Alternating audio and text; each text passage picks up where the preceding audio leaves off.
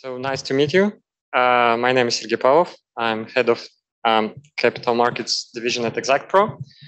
And yeah, so I'm going to talk about software testing for financial market infrastructures. And so it's a big topic. So I'd like to focus on team composition and competencies. So I'd like to, other points are also be briefly covered. So this is a plan. So very briefly, I'll talk about Exactpro. So then what is a modern stock exchange?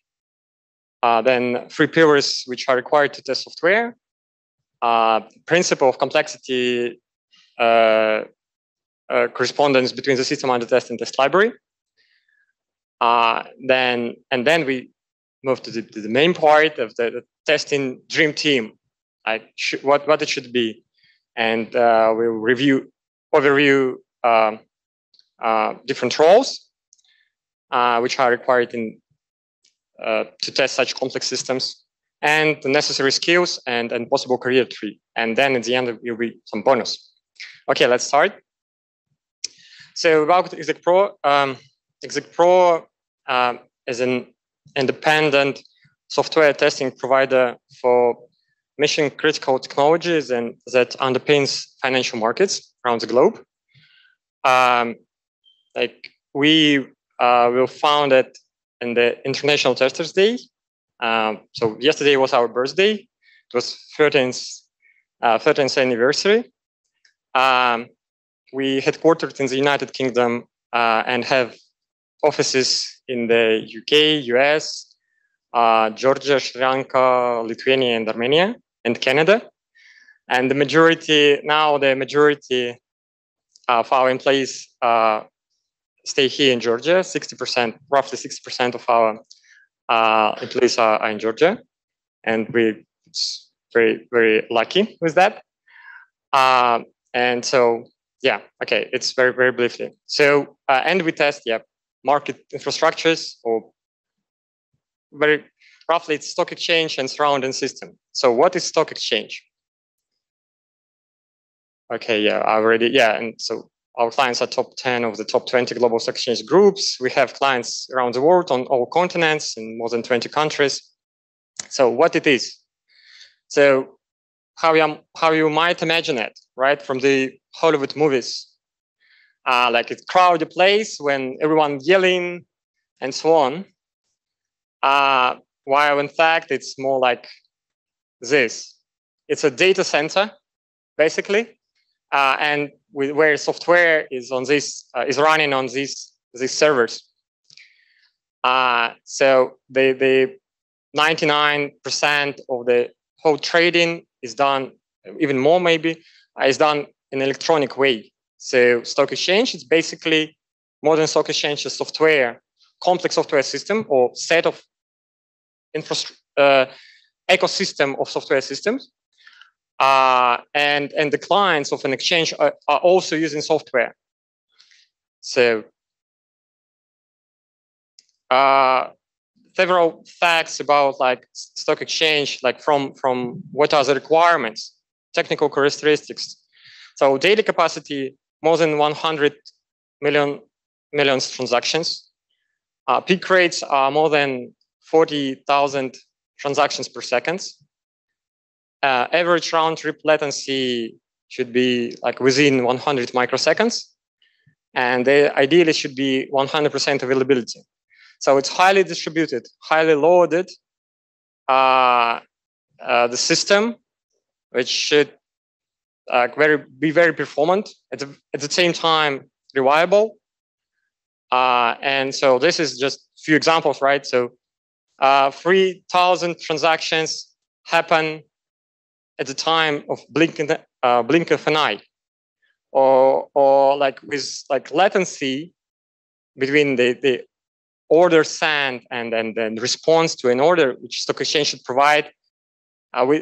So like 100 microseconds is the time when the plane like moves at 2.5 centimeters, and the fastest man in the world, Usain Bolt, within this time goes like in less than 1 millimeter. So it's really a not typical system, right? And since like it involves like it deals with money transactions, right? So of course the cost of the bug is very high,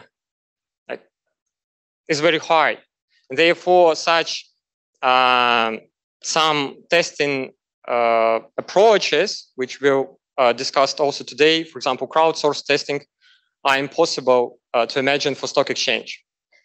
So because like members of stock exchange, like they deal with money, and so it will take it will be too costly for them.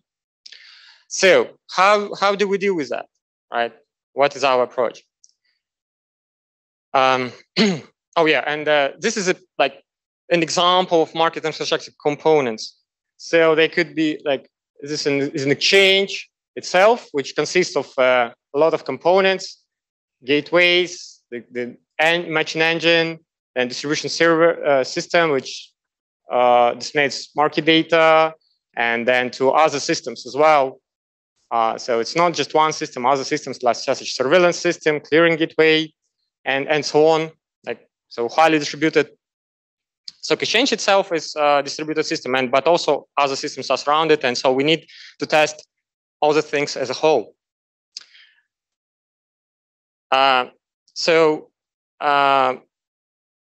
Throughout our work, we realize that like there are 3 pillars which are required to test such complex systems. Processes, platforms, and people are required to do that. And we had other presentations regarding processes and platforms. Like you can visit, find them in our YouTube channel. So today, like I will touch them briefly and more focus on people. So as for processes, we identified the principle of complexity, correspondence of complexity between the system under test and the test library. The more system under test complex, more sophisticated test library should be. For instance, if we want to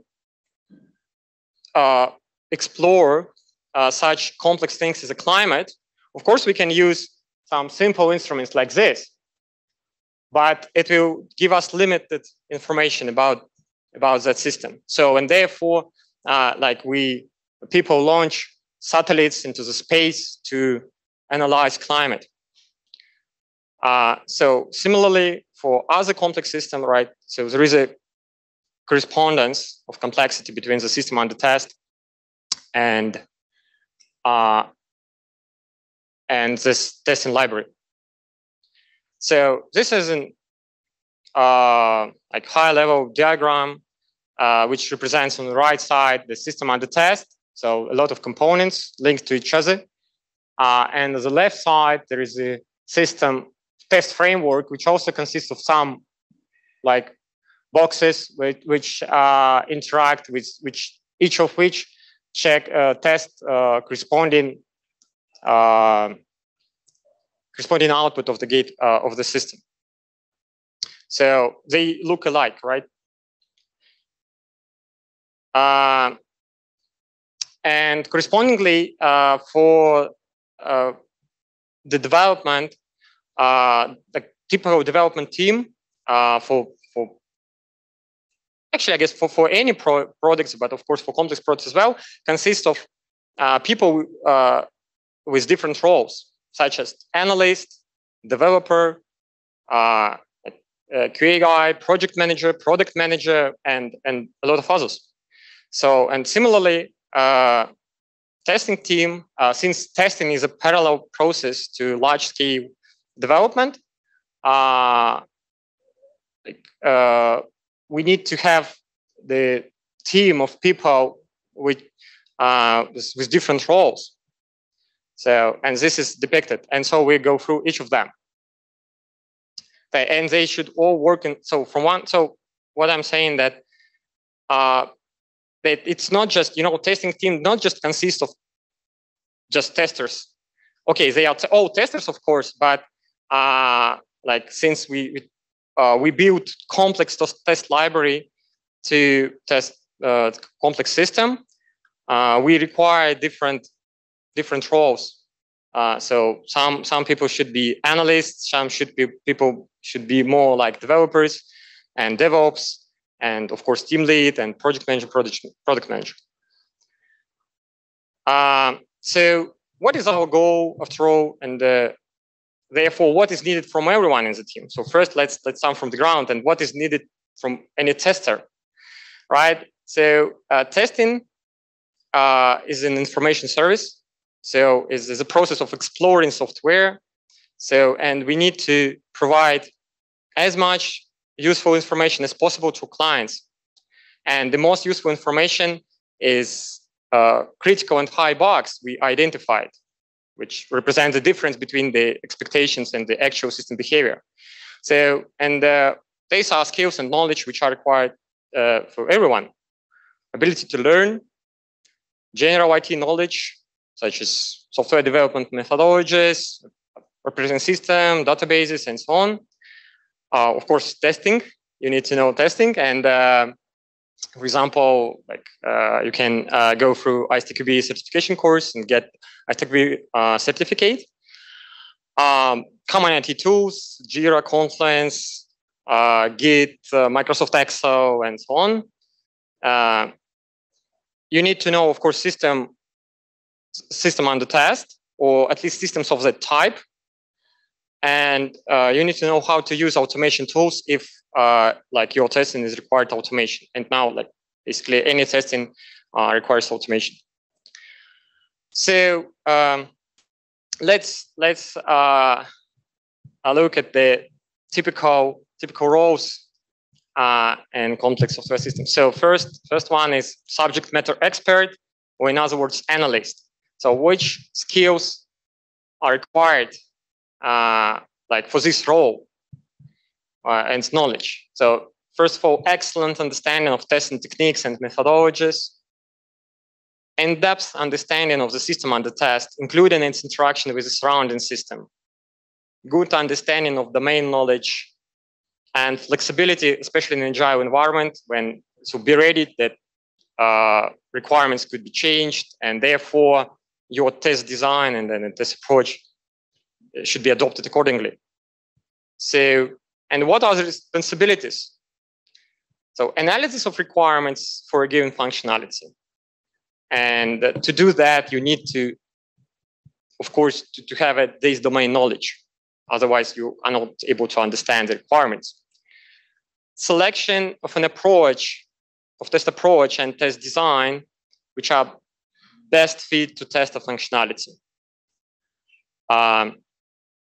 Analyst needs to work in close cooperation with automation teams and to define the best way to apply this test approach and this test design.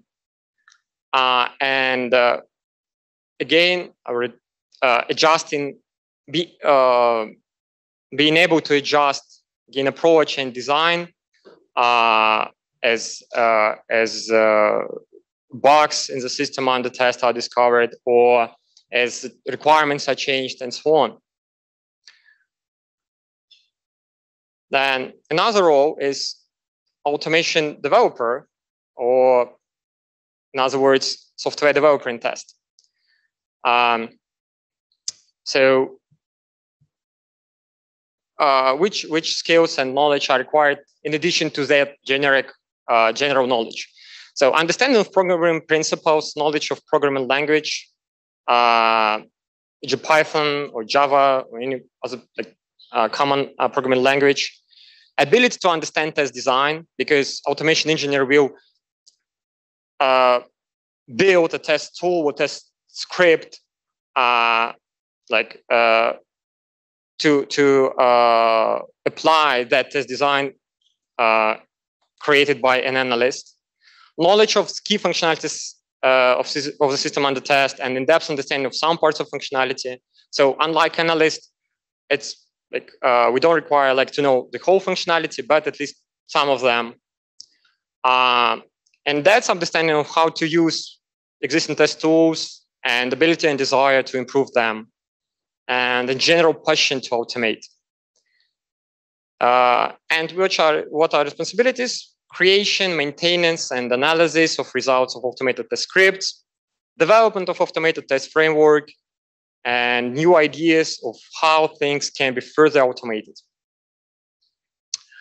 DevOps or test ops requires in-depth understanding of how the system under test operates, how test tools operate, how to deploy them, how to connect them to the system under test.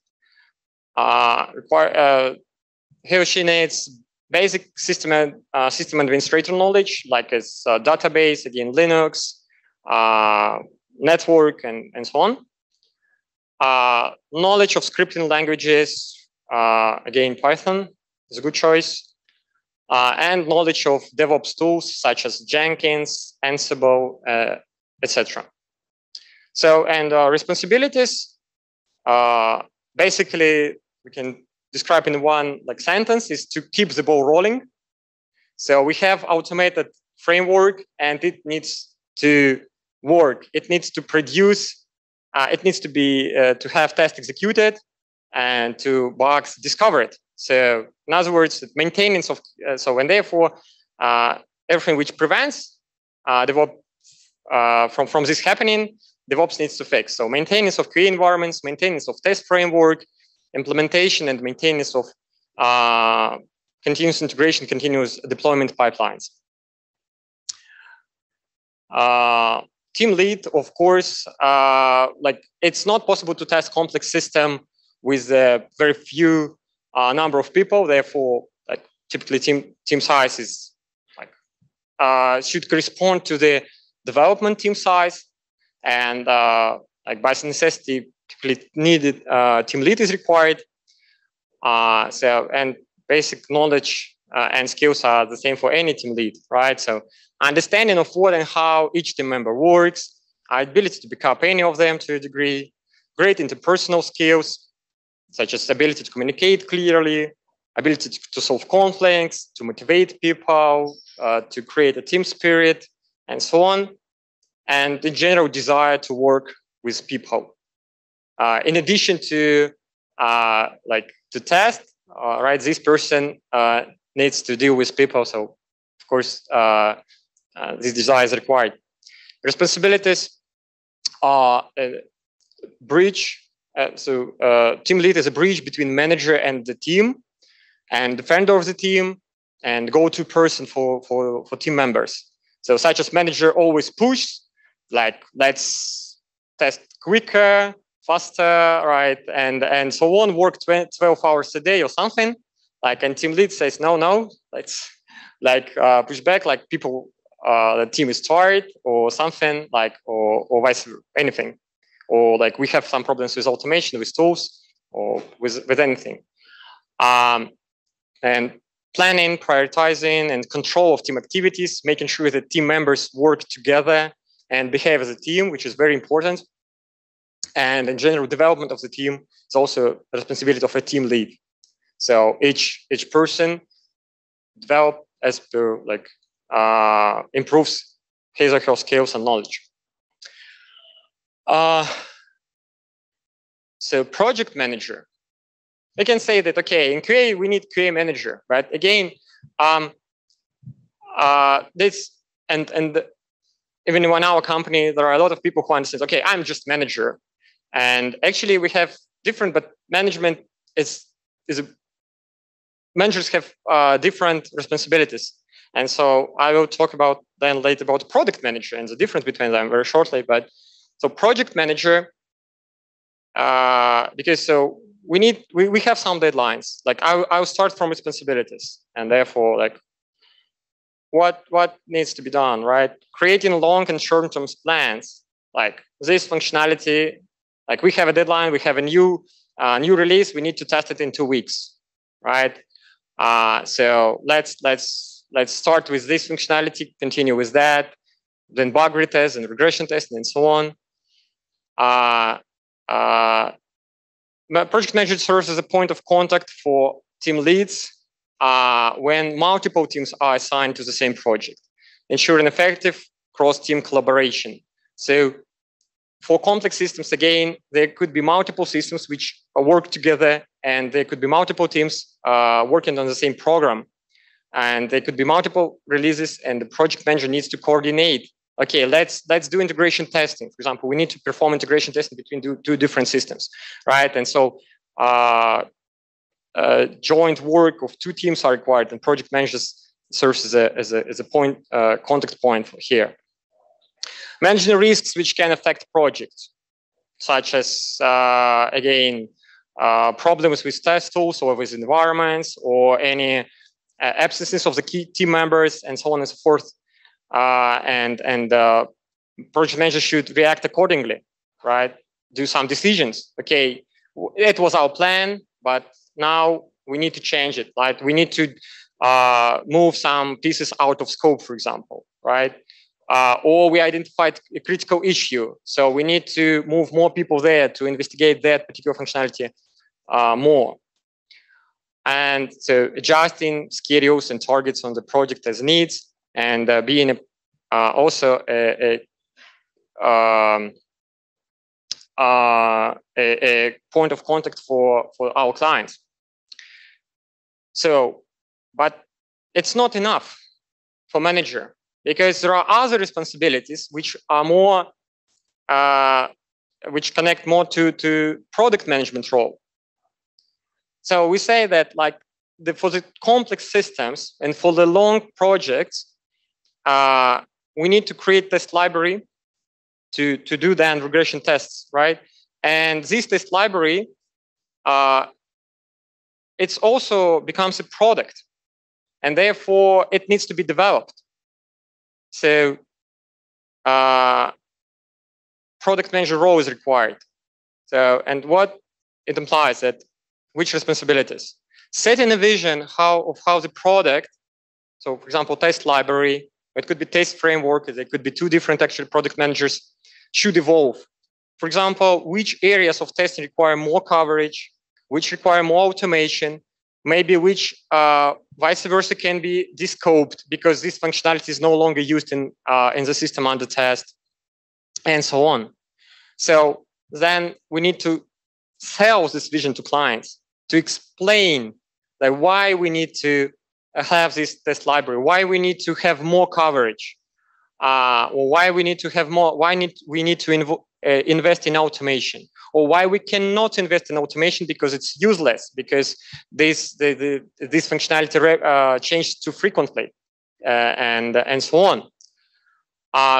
Then product manager needs to communicate this vision internally to the team and senior management. And then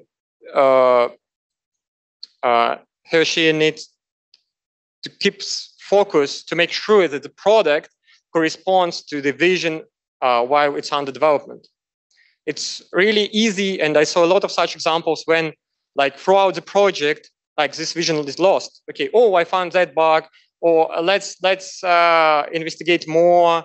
And so it ends up that some functionalities are not tested at all, and therefore bugs are being discovered at the late stage of the project, or even after product after go live of the product. So we need to it's quite hard to keep focus. And of course, again, since there are a lot of teams, then coordination with project manager and other product managers are required. So we have different test libraries. Can we use them together? How to perform integration tests between different systems, and so on and so forth.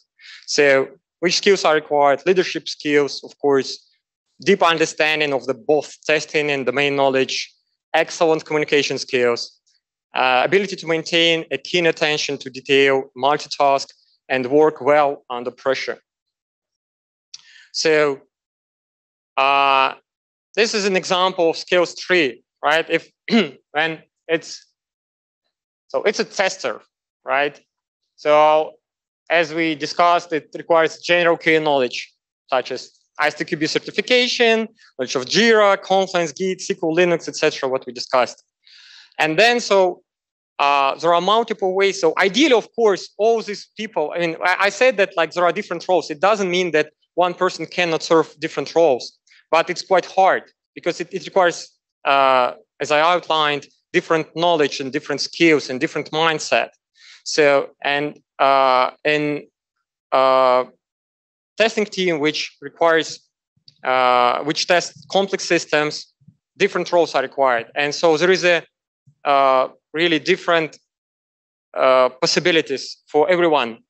So if you, so being still a tester, being still in testing team, like having a testing mindset, but then at the same time you can develop in kind of in development line, right? So scripting, for example, Python, learn theory of algorithms, learn software architecture, or after scripting go to DevOps. Or if you more like to be more, if you feel that you more have an analytical mind, you don't want to go too deep in development, you can get a domain knowledge, system analysis, so and become an analyst. Or you can move to a management line, right? So learn time management, communication, team management, and so it results in a career tree like this. So we have a tester, and again, different roles like developer, software developer in test, then could become an architect, could become or DevOps, which can become an infra manager, or you can become an analyst, or you can become a team lead, and then you can become a product manager or project manager. So depending on the skills which you get and your desire, etc. So to sum up, still being like by necessity, it's not enough just to be a tester. It's to test complex systems. You need to and you have an ability to improve your skills and knowledge and still being a tester, but learn other things and being more than just a tester, right? And there are multiple ways of for your career development. Okay, product manager and project manager. I will again I guess we don't have a lot of time, so I just skip this slide. But you can, for those of you who don't know, who still don't understand the difference, actually you can just Google it. And so, or for example, like this link, like you can follow. It's quite well described what the difference between these two roles. So bonus that as being a tester requires general testing skills, and as I said, ISTQB certification layer, foundation layer level, quite good fits to that. I'm glad to announce that our company got the first in Georgia accreditation to our course. So we prepared a course which first in Georgia got ISTQB accreditation. So please